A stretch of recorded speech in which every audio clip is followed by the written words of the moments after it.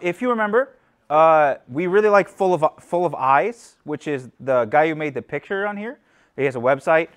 This one's from Romans 5:16, which we'll be reading today.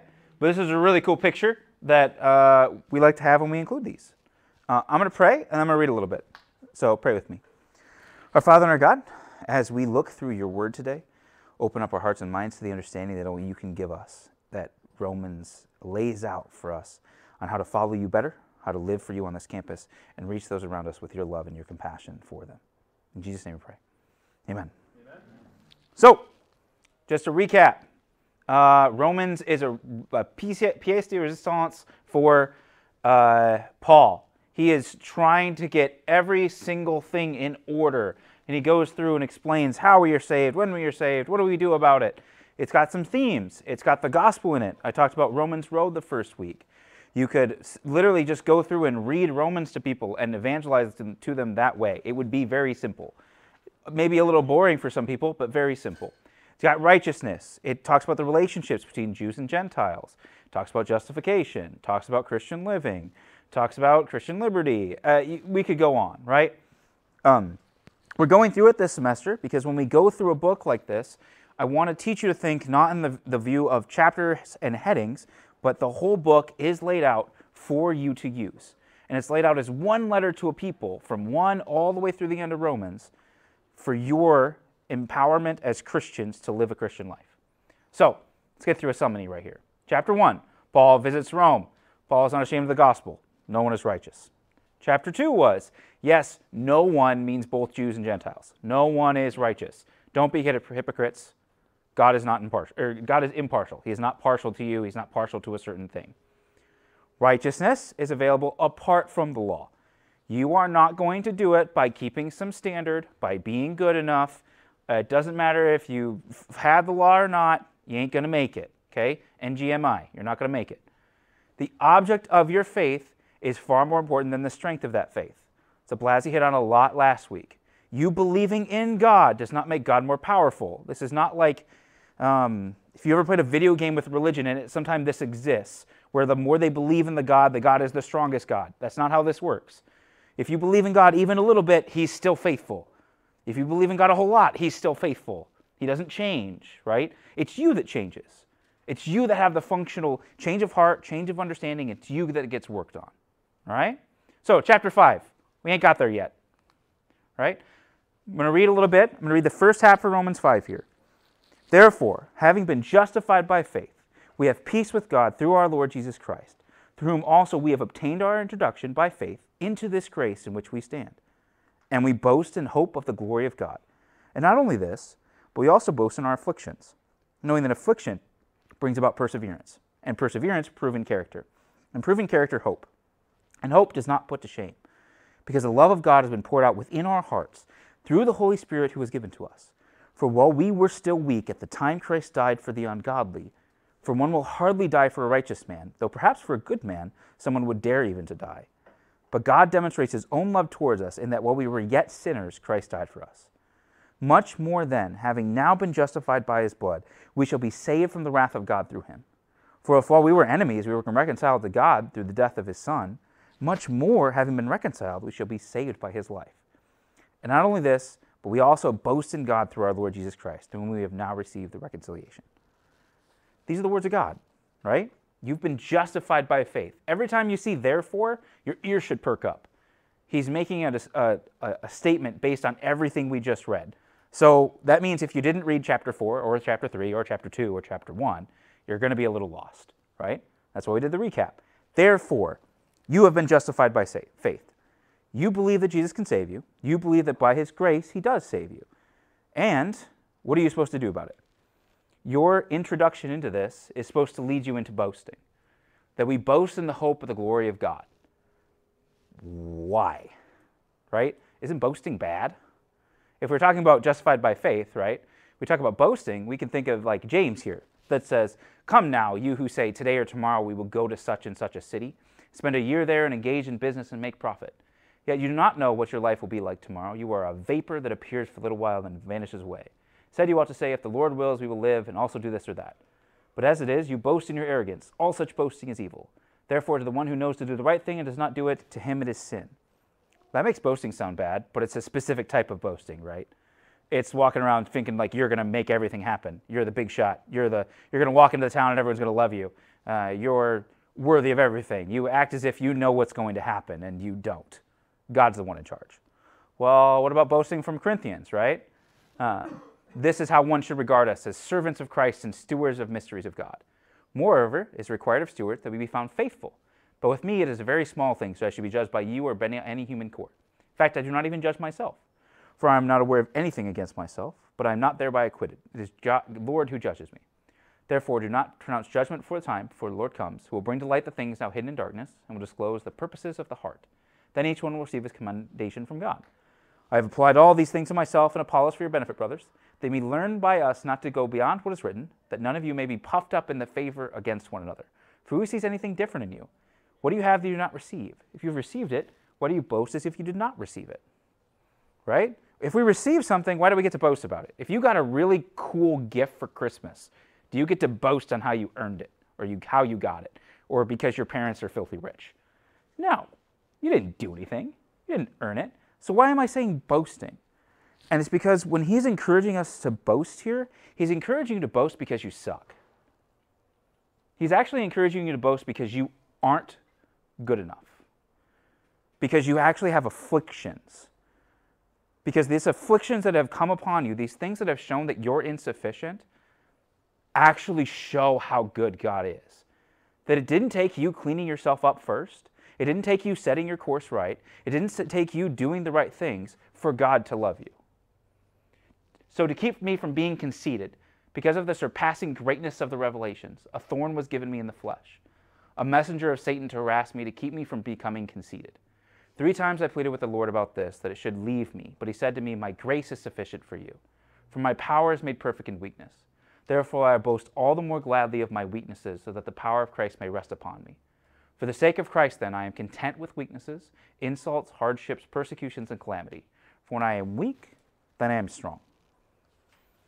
This is something we need to take away from Romans, because I don't think you really think about it when you think about Romans. That at the end of the day, you should be a walking around boasting machine of how insufficient you are to be chosen by God. Because of all the places you got around here, that's the thing that's going to make you stand out the most against everybody else. Is that you don't think you're high and mighty. You don't think you're doing awesome. You don't think that you're great. That the conceitedness of many people doesn't fall on you because you realize that you can be content with weaknesses, insults, hardships, persecutions, and calamities.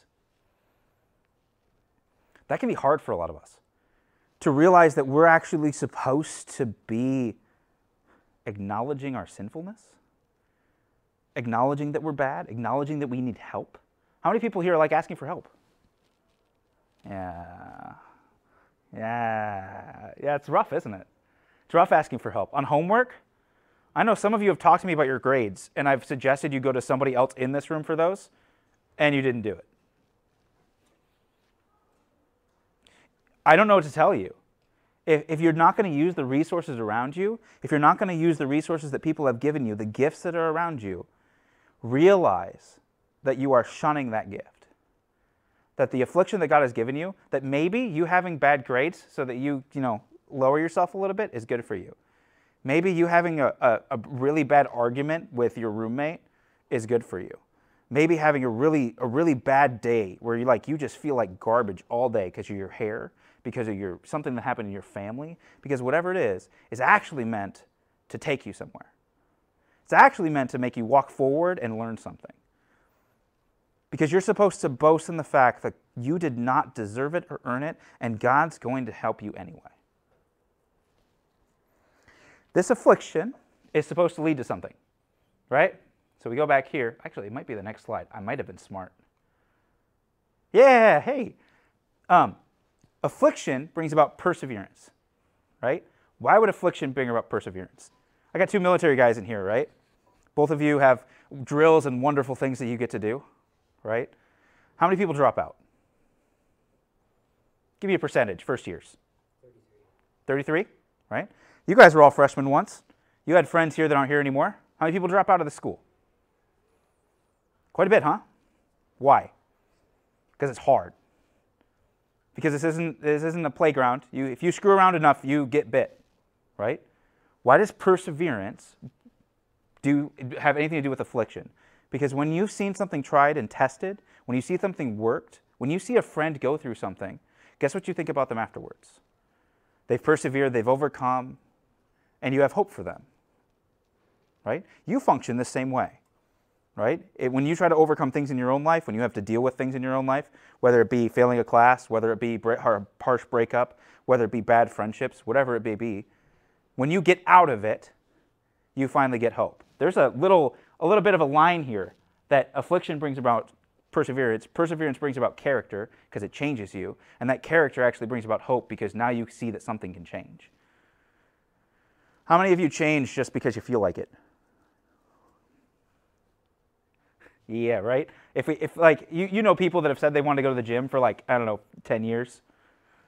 Right? People that said they were going to stop doing this thing, stop binge watching Barney or whatever they binge watch, Bluey, whatever's on now. I don't know what you guys watch nowadays. I know the thing that when I was a student was The Office. Like I knew people. I know one guy that literally watched The Office more than I went to class. It was like a full-time job.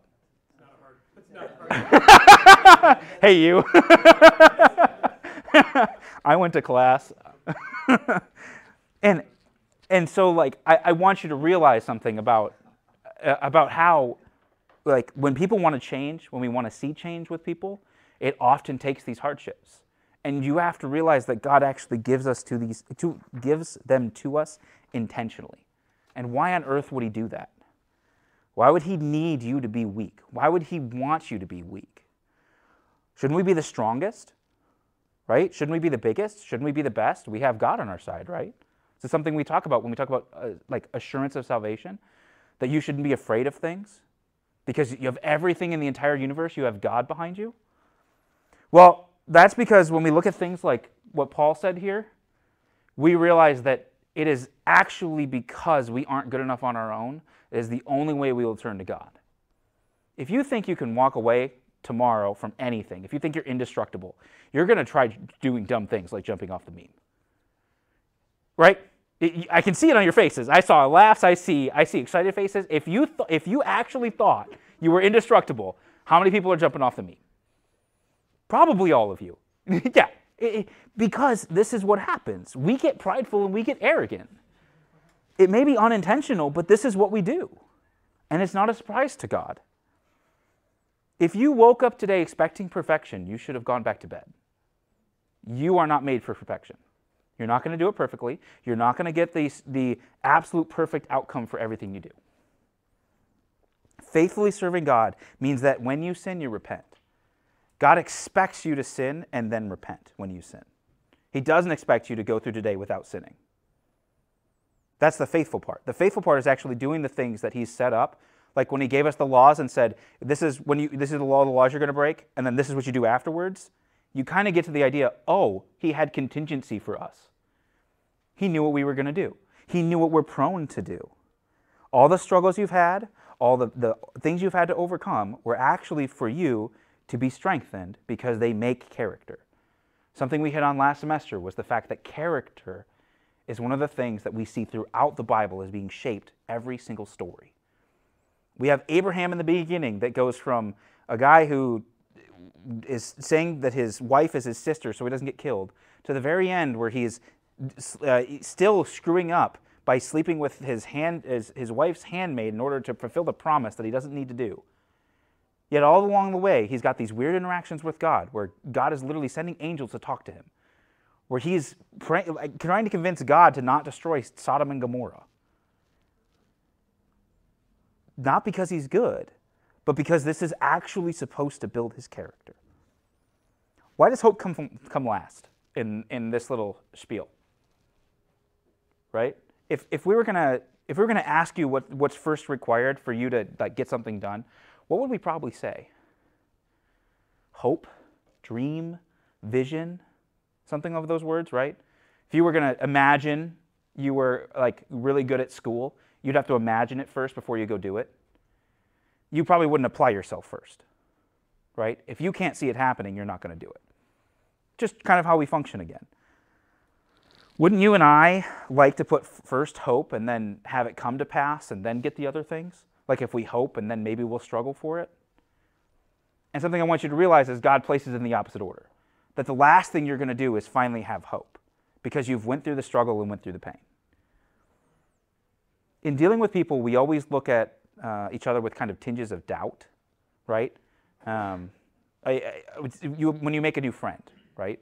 You kind of have to learn to trust them with information. You don't. Some of you are golden retrievers like me, and you really don't care, and you'll just say anything and do whatever, right? You'll go with the brand new freshman that you just met, and you'll go cliff jumping someplace you've never been, and one of you is going to end up in the hospital, and that's okay.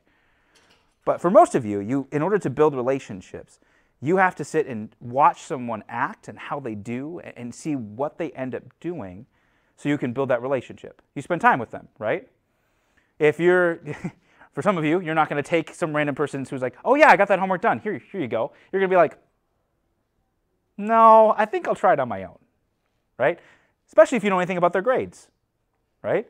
If they got a 3.0, you may be a little bit more. If they got a 4.0, you're like, oh yeah, for sure. But if they got a 2.7, you're like, I can do better. And when we look at how we build relationships, we should see that that's exactly how this lays out. This is every one of your team projects, right?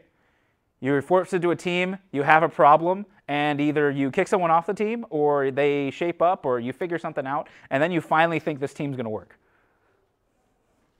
I point this out because as Christians, the mindset should be that we are working through the affliction that God has given us to persevere and build the character to be whatever it is we're supposed to be prepared for, in hopes of that God is working in us. And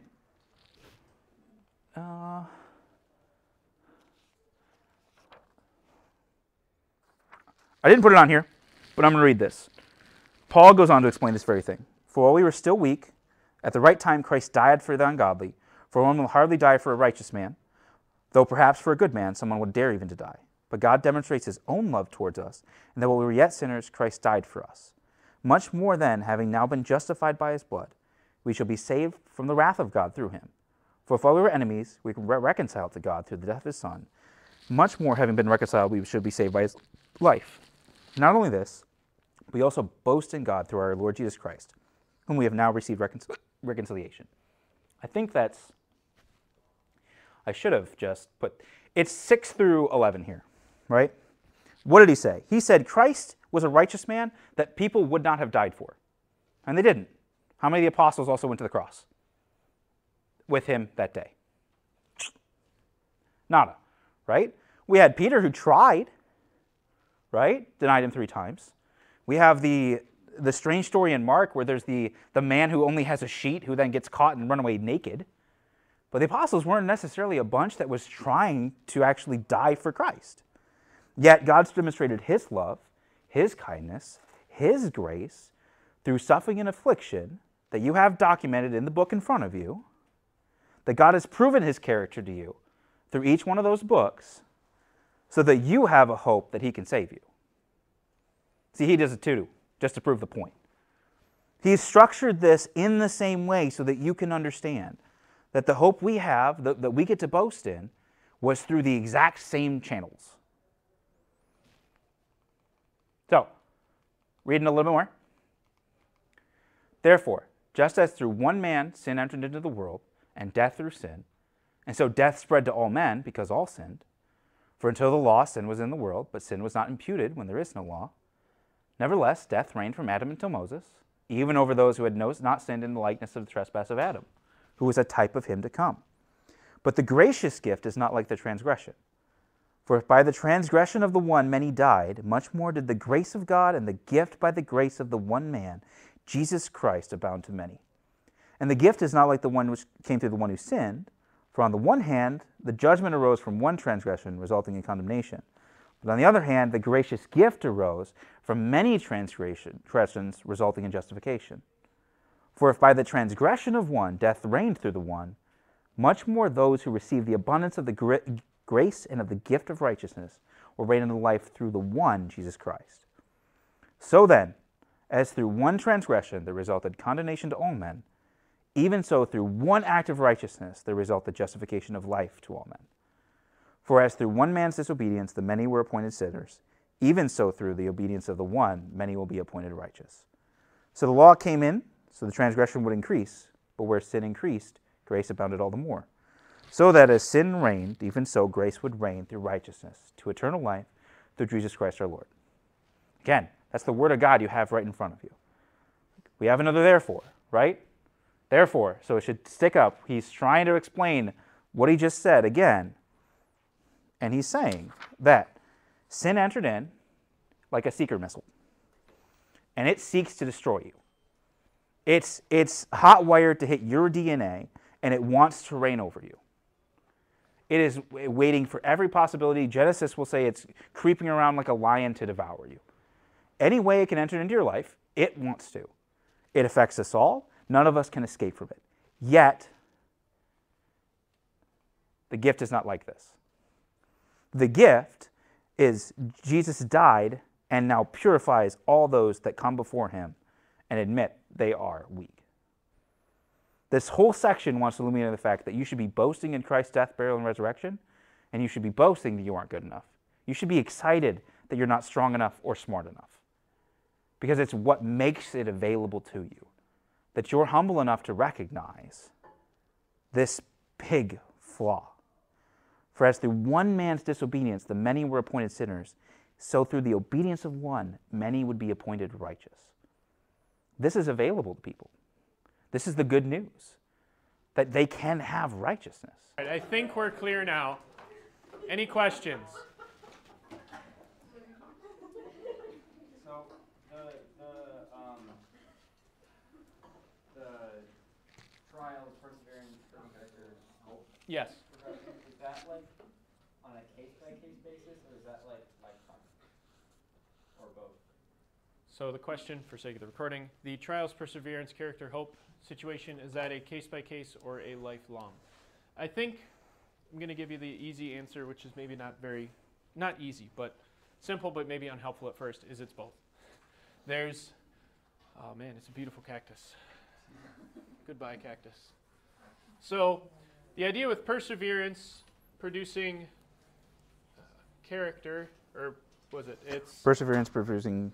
yeah, can't think and erase at the same time. What's the order? Tribulation, perseverance, proven character, hope. All right, so we have tribulation,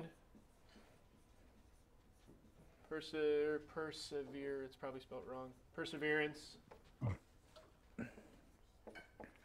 character, and hope. So the idea here is that on a case-by-case basis, you go through these, I don't know if you can see that, through these little pockets where you kind of have this arc of each thing, which over the course of your life will develop in you like a stronger faith and more hope. Because the hope is also not just this vague hope. You can think of other spots in Scripture. Hebrews 11. Faith is the substance of things hoped for, the evidence of things not seen. Hope is not just this ethereal wishing for things to happen, as much as it is a firm and well thought out and reasoned belief that something is going to happen. We have hope that Christ will return. We have hope that he will finish what he started. We have hope that we will make it through. We have hope we will be made more righteous. And when we first start out, we don't have a lot of that. We don't have a whole lot of hope at first, because similarly, I think Charb mentioned something about it. You meet somebody new, you maybe don't have a whole lot of trust or faith between the two of you. But as you get to know somebody, as you get to do this, as you get to do that, your level of hope or trust with this person continues to grow. One thing with me is with like a car. You get a used car, you kind of got to ease into it. You're not sure, but eventually you get to a point where you know all the things that are wrong with your car, and you justify why you don't fix different things, and you justify why this sound is okay, and then you're comfortable driving some beater across the entire state, and you don't think anything of it, but you wouldn't pay 2 cents for that beater off the lot and then drive it home, unless you absolutely had to. So it's these individual things which we have tribulation, hope, and more grows, that over the course of our lives, we continue to have more and more faith and trust God more and more. If you've ever talked to someone who's been following God faithfully for like 80 years, you kind of get this idea. You talk to someone who's been walking with God for a long time, there ain't nothing that's going to happen that's going to throw that person off. It's going to shatter his world. He or she knows God, is known by God, and has gone through so much tribulation and has persevered through so much to build the character that has the faith that is really the substance of the hope that we have in Christ and what he's going to accomplish. Does that make sense? Any other thoughts on that topic? The only thing I'll add is I really like the definition of hope being longing for what you know will come. For Christian hope is you know it's there and you long for it and you almost yearn for it more and more as you grow your faith. Yeah, we're not wishing for it. It's like you order something before you had tracking. It's going to be here 6 to 8 weeks. I know it. Good. Any other questions? Comments, thoughts, conundrums? Yes, Elijah.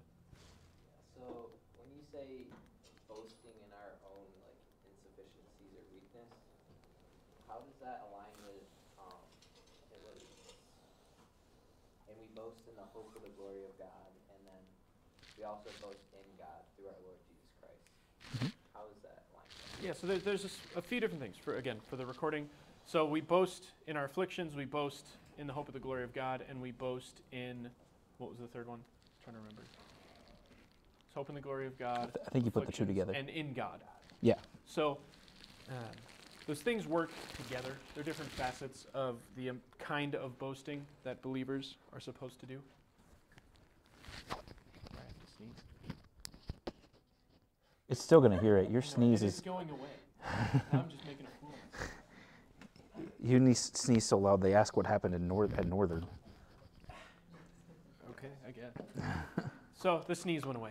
Nonetheless, so what are these different hopes? Well, we hope in our affliction, or we boast, these different boasts. We boast in our affliction. I think of that, what comes to mind is in Acts, where I think it's chapter 5, where the apostles considered themselves, they rejoiced that they were considered worthy to suffer for the gospel of Christ. Like there is a privilege in suffering for the truth. There's a privilege in facing these tribulation and having to persevere and building character and hope because we know what it's producing, so we're glad that God is bringing that to us. Now, one thing you can think of is that our trials and tribulations, the sufferings of this life, are conduits for God's glory. That when we say everything God does is for our good and for his glory, it's always both of those things. There's nothing that's for our good that's not for God's glory, and there's nothing that's for God's glory that's not for our good. So when we face trials, when we face sufferings, when God sovereignly brings things to bear upon our lives, we can boast in those things, not in glorifying the affliction as much as glorifying the outcome, knowing, again, the hope that we have that God's doing something through it. We boast in the hope of the glory of God is kind of wrapped in that as well, where we understand that I know all this is going on. I think of Corinthians, for the suffering of this present world is not worth being compared to the glory that is being prepared for us. That there's an affliction that we face that's not worth comparing to the glory we receive at the end. It's kind of the idea of what we're paying. This is a weird analogy. What we're paying in our suffering in the present age is not worth comparing to what we get beyond this life. Another way of putting that, like, if you were able to buy a car, brand new, for a nickel, you'd be telling everybody that you got a brand new car for a nickel.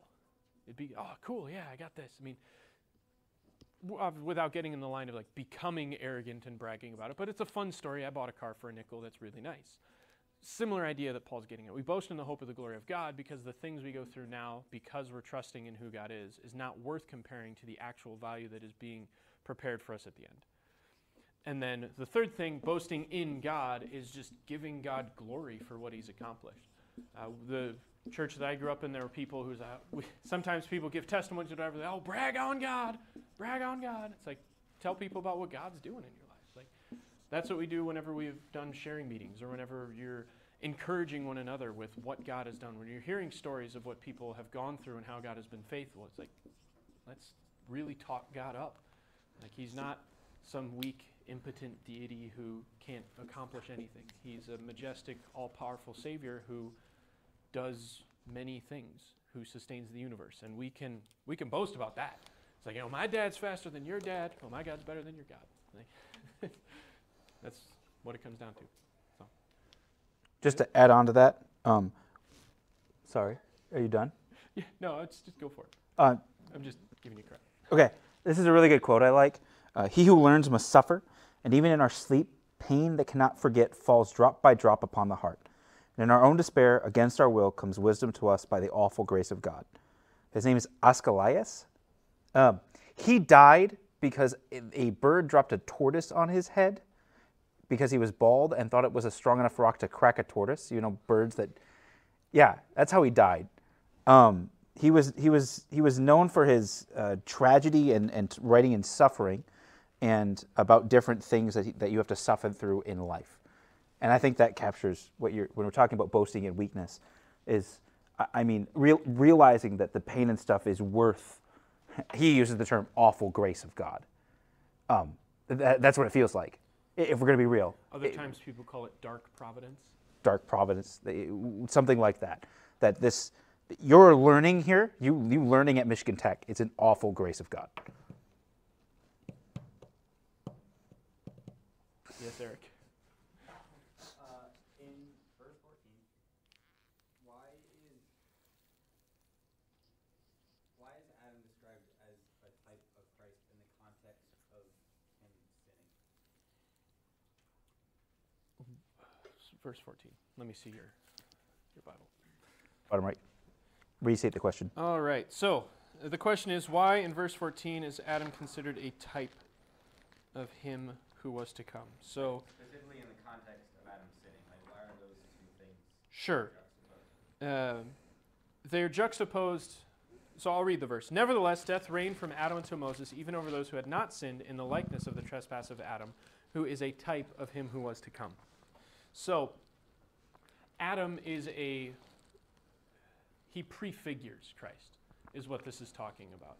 Adam could have done something different in the garden, but he didn't. And Christ is the fulfillment of what Adam should have done. So in the garden, we have things are made perfect. Adam is in charge of the garden, dominion, everything. He's supposed to keep the garden, protect it, keep it safe. He's supposed to protect Eve, keep her safe. And he doesn't. The snake shows up, and first thing Adam should have done is kill the snake. That was the first thing. Kill the snake before it could deceive his wife. We know he's standing there the whole time doing nothing, because it says that after she ate, she handed it to her husband, who was with her, and he ate. So Adam's standing by doing nothing while the snake is talking to his wife, while the snake is tempting Eve, and he doesn't stop that. So option 1, kill the snake before Eve eats. Option number 2, kill the snake after Eve eats and go to God on her behalf. Because you'll notice that the fall doesn't happen until Adam eats. Eve eats of the fruit. Adam still has a choice that he can make. He could have gone to God and say, I failed at protecting my wife from the snake. I took care of the snake. She still did the thing she wasn't supposed to. Take me instead. That didn't happen. So what does he do? He eats the apple. He has this sort of like forlorn lover thing of this Romeo and Juliet. Oh, if I can't live with her, I'll die with her sort of thing that he gets caught up on. He eats. Then they realize that they're naked. Then sin enters the world. Then we have all this stuff going on. All this is, another thing you could look at if you want to look into this a lot deeper, is something called federal headship, that in Adam all sinned. Brandon mentioned that it's not, we don't struggle with sin because we sinned at one point and then we struggle with sin. We struggle with sin because Adam sinned and we're born into this world already in a fallen state. We talked about this with Pelagianism. You talked about this with Pelagianism last semester, with we're not born naturally good and we're okay until we sin. We are born naturally against God, and we need to be redeemed from the start. So Adam didn't do those things. So Adam was a type of him who was to come. Adam represented all of humanity and failed in representing all of humanity well. Jesus shows up on the scene. He has a bride who did not do what she was supposed to. There's a snake that's been in this world. What does Jesus do? He remains perfect. He does not commit sin.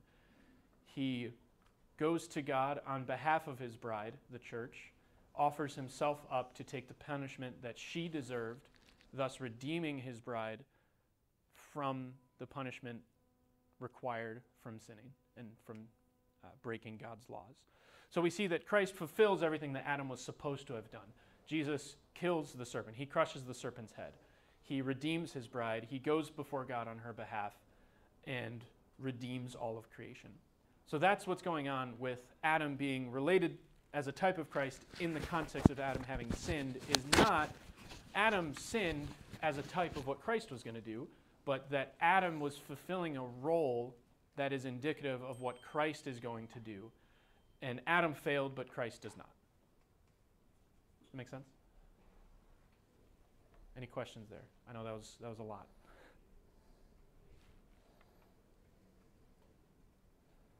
Okay, cool. Any other thoughts, questions, comments? Anyone else wearing a blue sweatshirt wants to ask a question?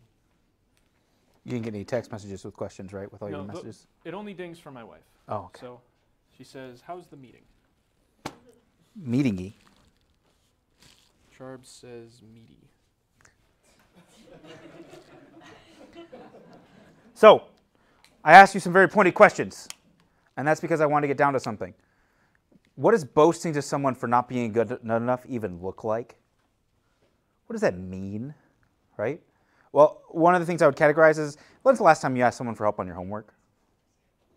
When's the last time you acknowledged to someone else that you can't do it alone? When's the last time you acknowledged someone that you needed help with something? When's the last time you let someone pay for your rent, pay for your insurance, cover something for you in any way, shape, or form, right? When's the last time? When's the last time you let someone help you with even like fixing your car? Because in reality, that second question is acknowledging that you have to be humble enough to let God do anything. Otherwise, he's going to use a 2x4 to accomplish his goals. And so this kind of setup is trying to get you to realize that you sitting together with other people and boasting to one another and encouraging one another is going to look a lot like asking for prayer requests. It's going to look a lot like going to someone, even in confidence, and saying, I don't know how to deal with this. It's going to look a lot like saying, I don't know. Or it's going to look a lot like point 4, which is actually telling someone you forgive them for something that you don't want to. Because that's the other way that this gets dragged through the mud, is refusing to give people forgiveness. Is refusing to acknowledge that we had to accept forgiveness and we have to give it too. This is another picture. I really like this one too. This is Romans 5:23, I think. Okay, so I don't remember. It's something 23, so it may be 6. I don't remember. Or I could have it completely wrong. It was a really cool picture. Again, full of eyes. But the sin that was imputed into the world has been replaced with a righteousness that can be obtained through Christ. And that righteousness outmaneuvers, outplays, overpowers, overcomes every sin in this world. There is not a grace that is not strong enough to overcome sin. There is not a grace that is weak, is insufficient. His grace is always sufficient. And if you can grab onto that, if you can latch onto the fact that it doesn't matter if you're sufficient in your own, you will do well. You will find that he is sufficient. But it's only available to those who acknowledge that they're weak. It's only available to you to acknowledge that you need God. And so your charge this week and next, since we don't meet, is to show the people around you that you need Christ, that you need Christ's righteousness, that you can't do it on your own. Because the only way you're going to be strong is you acknowledge that before God and man. I want you to be faithful even in the face of the challenges that come. Spring break, traveling, whatever it may be, family, friends. I really don't care. But I want you to see that you're going to have necessary things to do. You're going to have struggles within relationships. You're going to have struggles within friendships. You're going to have struggles within family. You're going to have traveling woes. You're going to have grade woes. I'm sure you all are going to have a second exam or a third exam this week that is driving you mad. You're going to be mad at a teacher. You're going to complain about grades. You're going to complain about having to go to class. You're going to find anything you can to say it's someone else's fault other than acknowledging that you need Christ in your weakness. That's your charge this next couple weeks. Because that, and the forgiveness that comes with it, we don't deserve, but it sets you free. Pray with me, please.